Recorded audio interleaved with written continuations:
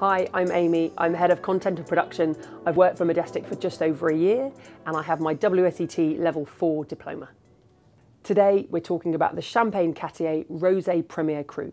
The Cattier family has centuries of expertise in winemaking and growing grapes in Champagne, all of which they bring to this bottle. They age it for 4 years on its lees in the cellar, which adds to the complexity and depth of flavour. Lovely notes of strawberry, of dark fruits like black currants almost, alongside some toffee and nut notes, and a little hint of orange, maybe a bit of apricot as well.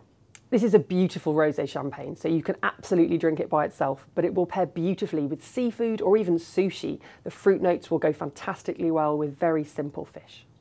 This is made from the classic champagne grape varieties Chardonnay, Pinot Noir and Pinot Meunier, but it also has 35% of older reserve wines blended in to give it even more depth of flavour.